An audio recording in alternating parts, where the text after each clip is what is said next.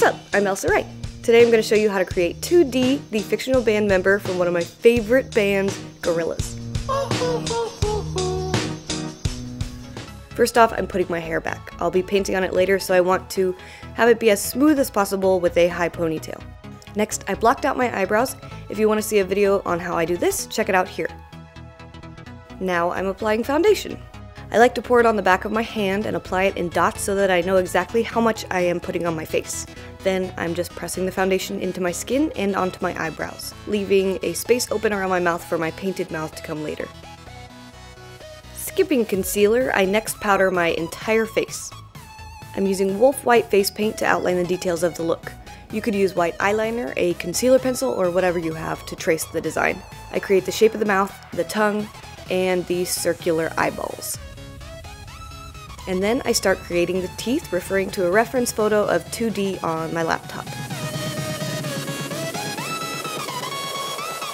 I'm using Wolf Black to outline all the things. I normally use Diamond Effects White and Black because it's a lot easier to get a hold of than Wolf White and Black, but I did happen to get an order of Wolf in during Halloween, and it's still going strong. If you're curious, I buy all my paint products from justpaint.com. My Nikon stops recording every 20 minutes and I forgot about it, so I didn't get this on camera, but I just filled in the tongue with pink and continue outlining and filling in the mouth.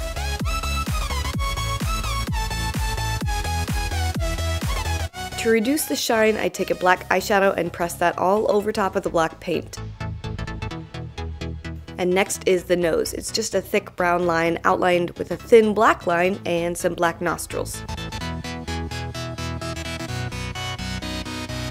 2D has some slight dark circles under his eyes, so I took the residual black shadow from the brush I had just used a minute ago and blend that lightly under the eyes. Then I fill in the eyes with a watered down black for a less opaque color. Then I apply a dark gray eyeshadow over top of that to make everything nice and even. 2D has a dark outline around the blacks of his eyes, so I use some regular Wolf Black and go around both eyes. To finish the eyeballs, I take a black eyeliner pencil and tightline my upper and lower lash lines. For the hair, I am using Sennheiser Blue. I create his facial bangs and color in the rest of my hair blue, and I thought, how could I make those spiky hair pieces? So I grabbed some of my ponytail and painted it to see what would happen, and it ended up working out great, so I bobby pinned the hair in place and painted it up. High quality face paint works great as a hair paint and washes out of hair just as easily as it washes off skin. It makes hair pretty stiff, so in my case, it made the pieciness of the hair really simple to achieve.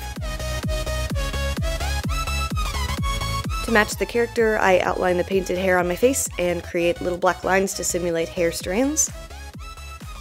And then I pinned up the rest of the ponytail so it wouldn't poke out, and this is what everything looks like from the side. I finished the face by adding some lines underneath the eyes, creating 2D's solid black eyebrow, and outlining my jaw to make a pointed chin. I did it again. I had no idea I wasn't filming, but thankfully the part I've already done is pretty self-explanatory. I painted the letters in Snaz White and painted my body in a light green from Global Colors. I'm then taking a dark green eyeshadow and shade some of the edges and the armpits of the shirt. I don't want to shade too much because 2D is a 2D cartoon. I paint in between the letters with green, and then I outline the shirt with dark green on the sleeves and the collar. I outline the letters in black, the sleeves and the collar in black, and I then add details on my shirt including armpit wrinkles, stitching, and some extra little details and lines. And that is the finished look. Make sure you're following me on Snapchat and Instagram if you want to see more sneak peeks of looks like this one. Links to my social media accounts are below. Also, if you have any ideas for future looks, leave them in the comments. Thanks so much for watching, and I'll see you in my next video. Bye!